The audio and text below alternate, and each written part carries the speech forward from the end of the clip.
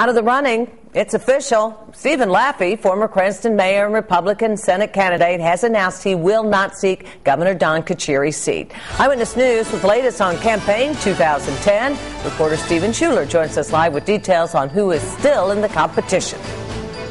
Well, Karen, this is the second time Laffey's told the media he won't be running, but after widespread speculation he'd still enter the race, the well-known politician made it clear he's out.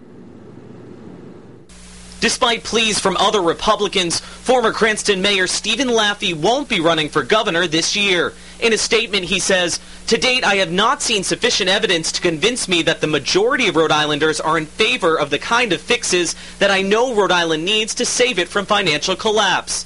Laffey's decision leaves the Republican Party searching for a candidate. Chairman Giovanni Ciccione is now looking to Governor Carcieri's senior communications advisor, John Robitaille, as a strong contender. John, I think, is still very serious and is very close to deciding. I think, if I had to guess, I think he will run a campaign for governor, and I'm very hopeful that he does that. On the Democratic side, Attorney General Patrick Lynch and General Treasurer Frank Caprio are vying for their party's nomination, and former Senator Lincoln Chafee recently launched his campaign as an independent.